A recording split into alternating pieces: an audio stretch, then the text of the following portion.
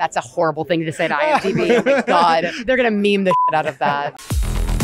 Please welcome creator, showrunner, and director of The Acolyte, Leslye Headland. Set during the High Republic, The Acolyte is a mystery thriller about a Jedi and her former Padawan investigating crimes. It seems like you are in great hands with showrunner Leslye Headland. How much of that fan fiction she wrote as a kid do you think inspired what actually ends up on screen in The Acolyte? I don't know, but the next thing that I'm gonna do is ask Leslye for the fan fiction that she wrote as a kid. It's so trippy having this kind of partnership on something that can feel really morally, spiritually, emotionally deep, because that's what Star Wars is. It's contending with these large questions about who we are as people and what in us is light, what in us is dark. And so we've, of course, developed like this wildly close bond as we learn more and more about ourselves through working on this show. And she operates from such a place of love and passion. It just kind of oozes out of her pores. She cries when I cry. You know, it's just, that's that kind of relationship. We were in the best hands. The best hands. I mean, that woman loves this world so much, and that love was just, it was contagious. How much of that Star Wars fan fiction that she used to write do you think ended up in the show? All of it, for sure. Leslie's the greatest. I love Leslye.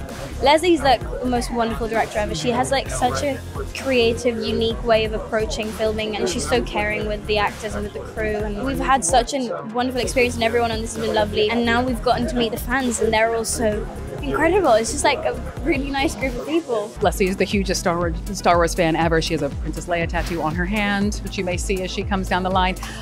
So everything that she has experienced with Star Wars from the beginning of time is within her show. I know that she gave so much in this show, and she's been working on it for years. And she really is passionate about this show. She's passionate about the story, the characters. And as an actor, you feel like you're inside fans when you're working with someone like that. I do not know, but I am going to ask her as soon as we are done with this. I would be fascinated to know. I asked her in the very beginning to read some of it, and she is very protective. I know it's out there online, a lot of it. I don't know. Available? I mean, can we find this? I'm pretty sure she's going to write it under a ghost, in a ghost name.